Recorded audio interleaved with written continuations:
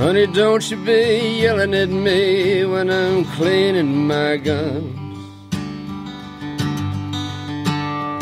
I'll wash the blood off the tailgate when deer season's done. We got one more weekend to go, and I'd like to kill one more doe.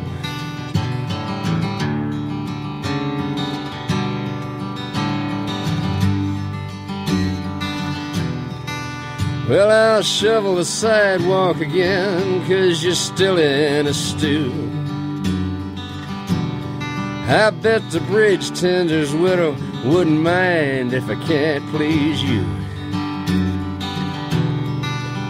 She's sure got the run of the men out here where the pickings are thin and there's not much to do.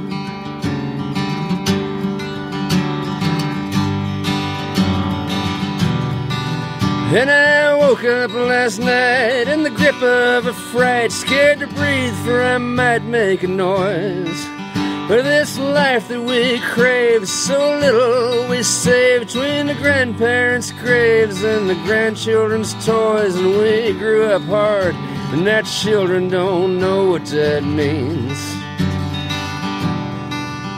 We turned into our parents before we were out of our teens.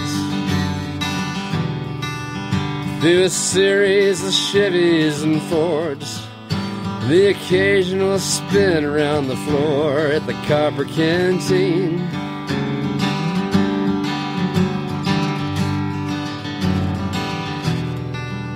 Now the big boxes out on the bypass are shaving us thin,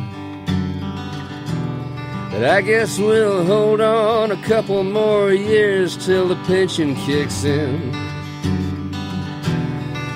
Then we'll sell all the stock in the store, leaving only the lock on the door, and wonder what then.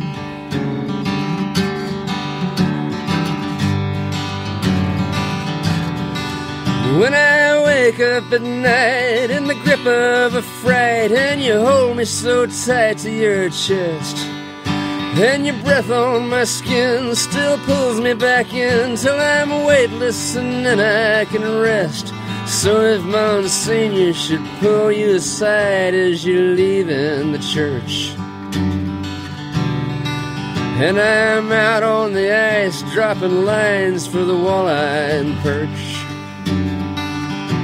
tell him it's not your job to bring me to the fold, and I'd rather stand out in the cold. And honey, I know the wood pile's low and you can't close the flue,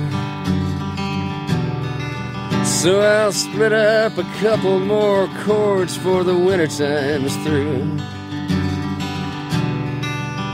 Hang on to your rosary beads, leave me to my mischievous deeds like we always do.